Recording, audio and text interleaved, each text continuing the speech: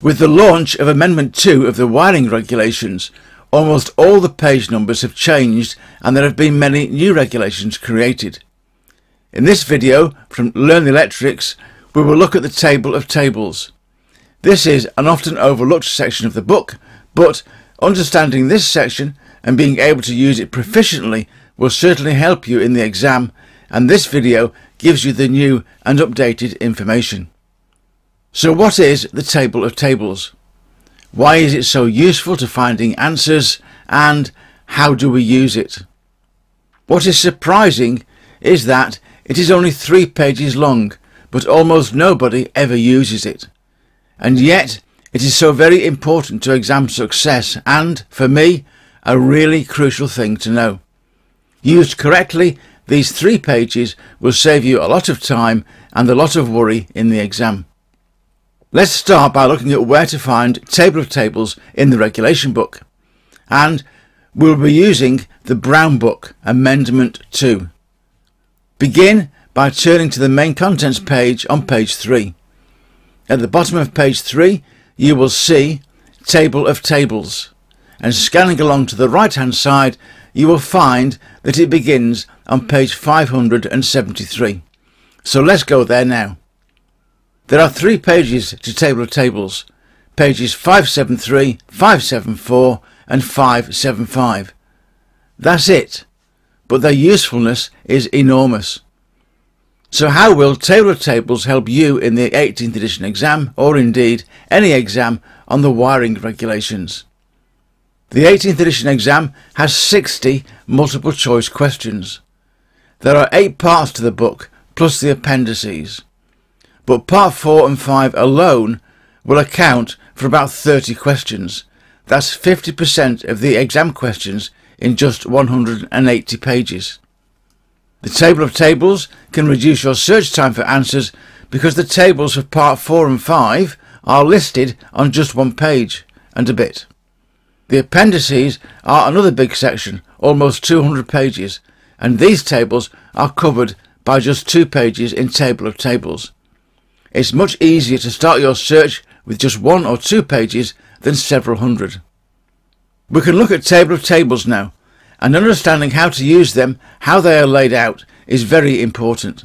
If you want to make things easier in the exam, get to know Table of Tables. Pause the video and find pages 573 to 575. Following what happens over the next few slides will help your understanding. The top half of page 573, shown here in green, is the section for part 4. All the table numbers begin with the number 4. The tables relating to part 5 are on the bottom half of page 573 and a few lines on page 574, and they all begin with the number 5. Getting to know where the different parts are placed is so helpful when it comes to looking for information. Part 6 is next, the testing section. Just 1 line on page 574, but an important table nonetheless. Learn to know where this is. Then a few lines for the part 7 tables to do with special locations. The rest of the Table of Tables, that is, most of page 574 and all of page 575, are on the appendices.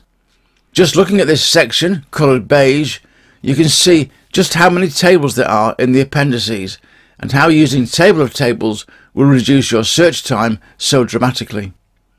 Let's do a few example questions to show how this works. Question 1 then. What is the maximum disconnection time for a TT system with a nominal voltage of 100 volts AC, and in the exam there will be 4 choices of answer. We should know that disconnection times are to do with keeping the user safe from the effects of electrical faults, and we know there will be a table for this. Safety is part 4, and so we should begin our search on page 573 in the section where all the numbers begin with the number 4, the top half of the page.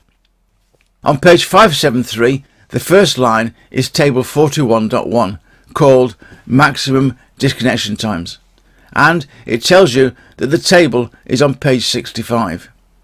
If we go to page 65, there is the table and there is the answer. Find the answer in the table, and we should choose answer C, 0.3 seconds.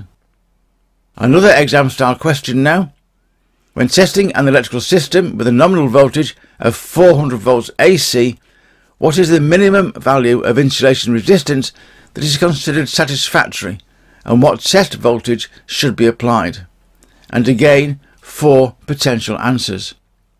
Testing is part 6 of the book, and there's a table for this answer. Turn to page 574, and there is the only entry. This is table 64, minimum value of insulation resistance, and it directs us to page 234. The answer is 1 megohm and 500 volts DC. Answer A uses a small letter M. This is milliohms and is wrong, and an AC test voltage is not used. Answer C uses a capital letter M. This indicates megohms, and the DC test voltage is used, which is correct. Therefore, choose answer C. Be very alert to this type of question where the answer is almost correct, the right number but the wrong letter or term after it. It is done on purpose to test your understanding and observation skills and catches many people out. And another question example. What is the rating factor, CA, of 70 degrees centigrade thermoplastic cable for an ambient air temperature of 40 degrees centigrade? Let's find the answer. This question has been included deliberately to show you a problem. This is a question from the appendices, but no amount of searching will show you the correct table. You need a table that says rating factor CA for an ambient air temperature on page 574. But only rating factor CA for an ambient ground temperature is shown. This is an omission from the book. The correct table should be there, but it isn't. Follow the rating factor table 4B2 for ground to page 441, and above it is the rating factor table 4B1 for air temperature. Enter this into your book now, somewhere near to table 4B2 on page 574. Questions on this table often come up in the exam, and you need to find the correct table. It should say table 4B1, rating factor CA for ambient air temperatures other than 30 degrees centigrade, and include the page number 441. We now have the right table on the right page, table 4B1. Find the column for 70 degrees centigrade thermoplastic. Find the row for 40 degrees centigrade ambient temperature, and where the two cross is the answer. And our answer is A, 0.87. Here are some more useful tables to remember. I include them because they do appear as exam questions quite often. This all helps to help you to know where you should be looking. Exam setters just love tables. It's easy for them to make questions on tables, and knowing table of tables and how to use it can help you to improve your exam score and pass mark. Here are some tables that are often used for exam questions. Here's the first one. In this example, what lighting symbol is this? This symbol, or one of its neighbours, often appears as a question. You should by now know that the answer will be in a table. Look in Table of Tables on page 574, then find the entry for table 55.3. This is titled Explanation of Symbols Used in Luminaires, in Control Gear for Luminaires, and in the Installation of Luminaires. And it tells us to go to page 224 for the answer. Another one. Questions often come up on twin and earth cable. Look at page 575 and find table 4D5. Now look at what the regulations call twin and earth cable. They call it 70 degrees centigrade thermoplastic insulated and sheathed flat cable with a protective conductor. And it tells us the table is on page 456. A typical question on this table might ask, what is the voltage drop per ampere per metre for 6 mm 70° centigrade thermoplastic insulated and sheathed flat cable with a protective conductor. Table 4D5 on page 456 will tell us the answer. And here we are on page 456, table 4D5, and there is our answer. And another example. Here we are showing two tables on selecting devices and device functions. Questions can be asked on one or both of these tables, and so many times exam candidates look at the wrong table.